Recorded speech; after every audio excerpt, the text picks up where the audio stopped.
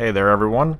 I have done an Antiquarian review in the past. However, I want to just kind of highlight obviously the money aspect of an Antiquarian. And we're about to see some of it right now. So, this is a apprentice dungeon, which means it's level 1. And as you can see, me using that, actually I think that provision actually costs more gold than I got in gold, but thankfully I got the minor antique. And we're going to talk about why these minor antiques add up so much in early game. Why you want to essentially use and abuse early antiquarians. The further you get into the game, the more gold you're going to get, the better the gold and loot is going to be. Hence, you're going to get more gold later on, obviously. Now, the thing about the Antiquarian is the antiques you get always have the same value, which means it's a static line. It doesn't increase as you get the champion. It doesn't decrease in apprentice. It is always it just is. Which is really good, which means essentially the power spike, if you keep that linear thought in mind, as things get more expensive in the champion level, an Antiquarian's a little less useful. But as things are super cheap in the early game, that 500 gold you're going to get for one of those minor antiques is really good. Now, not to say that once you start getting the statues and all that stuff, it's like not useful. It's extremely useful. Having one will always get you a lot of money. What we're doing today is saying, where does that get you the most money? Because it's very important to know when to utilize an Antiquarian. And also, usually in the first couple of resolve levels here, is when you're going to have your best opportunity to kind of have someone as pseudo-dead weight, because usually you're turning out so many heroes already that you don't necessarily care if you take a lot of stress damage and all that stuff. Or even worst case scenario if you lose somebody. So I'm going to go through a couple of fights here. I'm going to skip throughout the video if I need to certain sectors, and we're going to count up money if I would have, well, the money I will with it in my party, and the money where if I just, took a casual party in here and then suddenly boom, that's what I had to rock the whole time. And we're gonna see the difference, because it doesn't really matter how many kills you get. Theoretically how many rooms you come across will matter, because obviously more rooms, more loot. But Darkest Dungeon only, see, here's another minor antique, and then I believe it's either a shovel or nothing. Okay, it's nothing. Ah, it's empty. Darn. But, yeah, so, oh, gosh. Hopefully I don't need any more shovels. Another fight, it's not bad. Every fight, essentially, you're gonna get, like, 500 gold, which is really good, because, like, as we said, we come back to 500 gold is massive. Because your early on skills, I think we'll go back and check later, but I believe they're like only 100, 200 stuff. So you figure every time I'm picking up one of these chips, it's just another 2 to 3 skills. It's a set of armor. It's to, just anything you need. Put someone in a stress facility if you want. If you need to remove a bad quirk, boom, you can remove a bad quirk. So we really can't underestimate the ability of having an early game one, and I want to show you the money that you would in the early game without and the money with.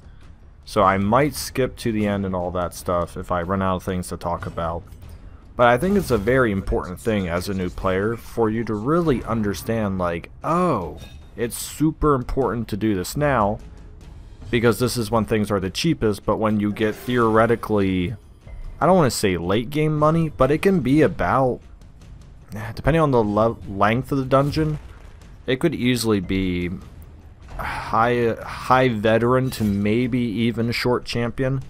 It's pretty hard to get that much money, but it is possible. And especially if you get enough rare antiques, and that's what I'm talking about right there. So right now I got 2250 extra gold just because of the class alone I brought. And you're wondering how the heck you can like quickly cycle through to get one of these individuals in your party. all you have to do is get your stagecoach up to about 4 individuals a day. And so you don't fill up your roster too quick, essentially, depending on how well you're doing dungeons, if you turn out 3 people a dungeon, you're almost always going to have roster space. So once you find one, you're not going to be too worried about not getting one. Ow, double trap, ouch. And make sure, and the biggest thing is, if you're still here, is you gotta click the curios with the Antiquarian. You cannot do it without having her in the party is not enough to trigger it. So if you're like, get out of fight and you just click on a hero, try your best in your mind to just immediately click right back. Just be like, I need to come back. We got a shovel, nice. Not gonna get, oh, fight, let me think here. I tell you what, we're gonna go a little weird, stupid, greedy. I'm actually gonna turn off the torch on this fight to show you how you can even maximize more of your money. Now, spiders are super scary, to say the least. I don't have the highest accuracy already, and they can do a fair good chunk of crit damage and all that stuff. So I'm kind of playing with fire just a tad, not too much, but more than I would like to probably. And since it's the early game and I can actually do so much damage, I'm gonna just turn off the torch now just in case I do get a one-shot. Yeah, exactly. Kind of hard to not. So yeah, that was a good chunk of money. Then what we'll do is increase the torch, and you also want to keep journal pages because of they will take up like gems and stuff. Excellent. No surprise, which is gonna suck. It's gonna be a double tempting goblet, and this is where I talk about when you just let people go. I'm not gonna go into it in this video. It's not what this video is about. I did make a video about when to get rid of people and the idea behind that, but essentially this bounty hunter, unless he virtues, he ain't coming along to another day. So unless he gets like a really good quirk, there's very few things that I will accept on a high stress individual within the first 10 to 15 weeks, unless you are trying to like just blaze through the game where you're on the hardest difficulty. If time's not an issue, don't make it, don't keep people you don't have to. It's just going to waste a lot of your time. And the reason why you keep seeing me pull all these individuals forward here is so they knife in the dark, they don't stress me. Even though I'm not going to keep some of these individuals, I don't want all this stress and making fights harder now if I don't have to, you know what I mean? If I can make my fights easier, let's just make them easier.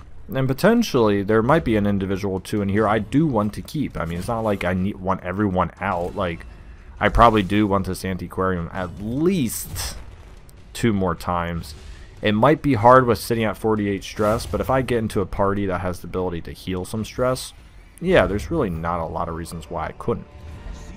We're going to keep on going because, once again, you got to suck all... Oh, nope, see, messed up right there. That should have been right there. See, that's what I'm saying. You select a hero, got to make sure you go back to it. Learn from my mistake there. Do not follow in my footpath. But you can see how easily you can just rush to an item and be like, ah, shoot, I just lost X amount of money. Because even in useless things like that, boom. I mean, what? That was 100 gold plus 1,300. Watch, a torch. Usually you're like, oh, just a torch? Oh, nope, 500 gold. Look at this. We just earned an extra, what's that, almost 2,000 gold by just walking down a hallway. So instead of backing out early, I just got 2,000 gold. That is bonkers, to say the least. I mean, the amount of money. Hopefully I get to pull. There we go. And once again, now that I'm running lower on torch, well, ouch. I will actually increase the torch just for now because this fight is going to take a little bit. But yeah, I mean, it's beginning lepers, man. Ooh, they are. Ooh, no trinkets, no level 2 skills. So, as I said before, this is why, unless he virtues, we're getting rid of the bounty hunter, which it's not a virtue. Hence, yo paranoid butt is getting out of here. And that is when you discard people. Level 1, level 2, whatever, who gives a crap. Almost dead, and exactly why, like I said, you avoid afflictions as long as you possibly can. Because there's really not a reason to keep them around.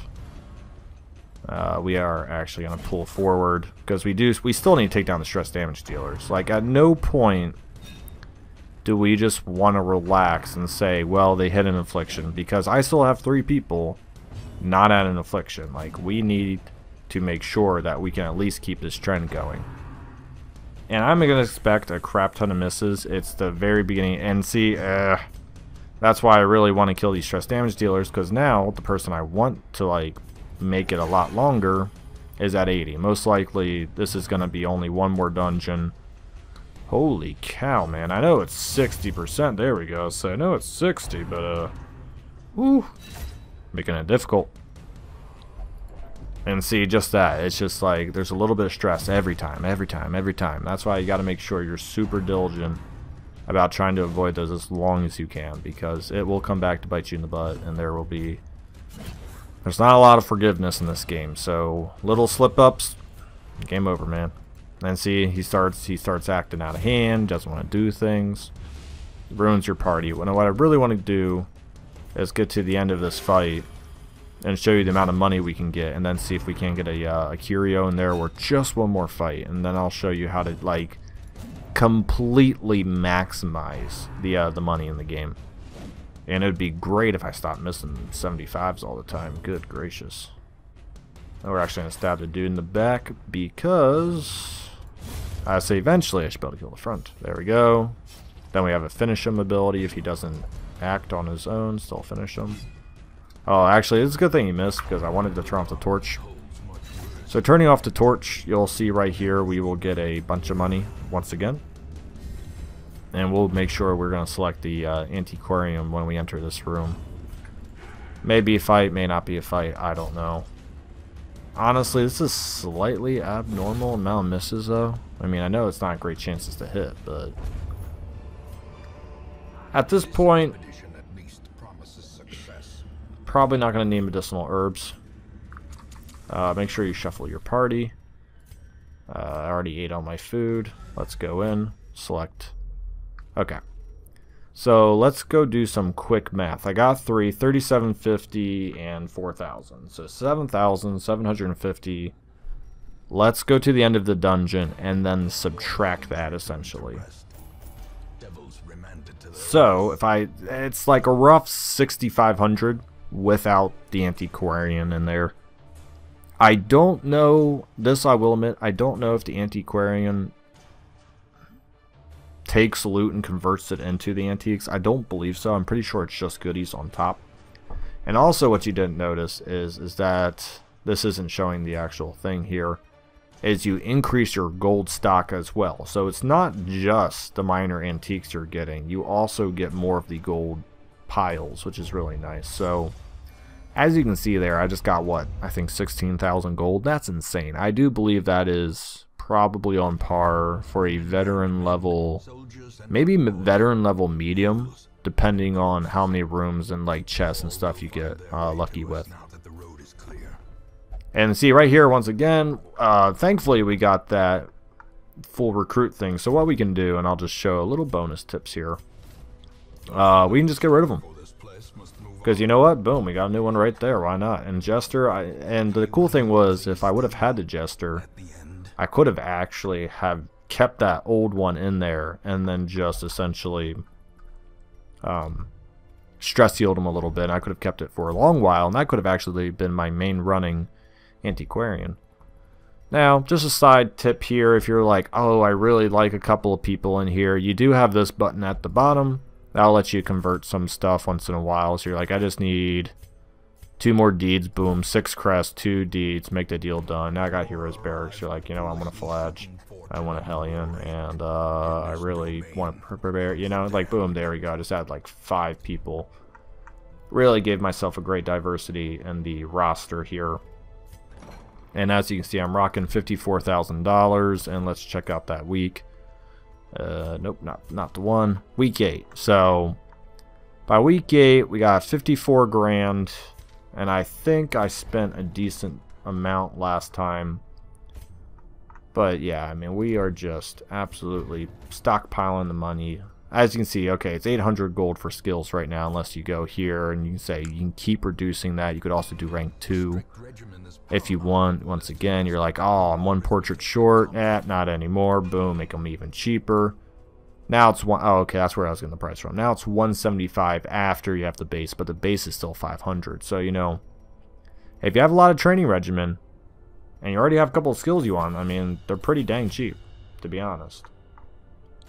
And that'll really help you do a lot. So I could pretty much go through my whole roster and just be like, any skill I want, anytime, anywhere. I'm only 8 weeks in, and I can just buy. Like, I don't care. Go down the list, buddy. Be like, hey, you want it, you want it, you want it, you want it.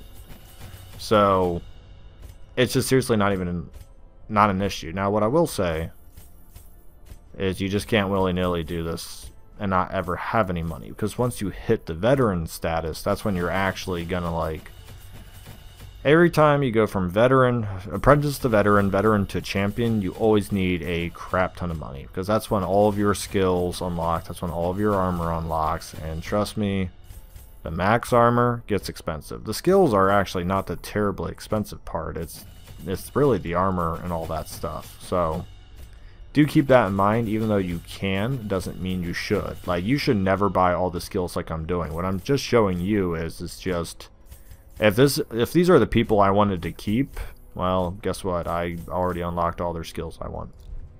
And then we can make a pit stop over here, and I can show you how expensive armor can get if I had any of that upgraded, which I don't. Whoops.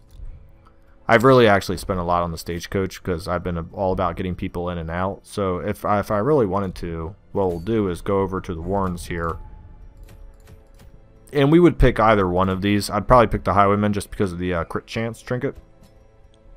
And then, yeah, man, we're right back to it. I got chopped to a better level, and I actually do have accuracy.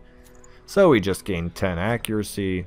Everyone's got a lot of skills. If there's someone I want to come into here, and I already have I don't have number of treatment slots. I finally ran into an issue. I would only need 7 more. So if I didn't want to get the cheaper, I could have done that. Put 2 people in negative quirks.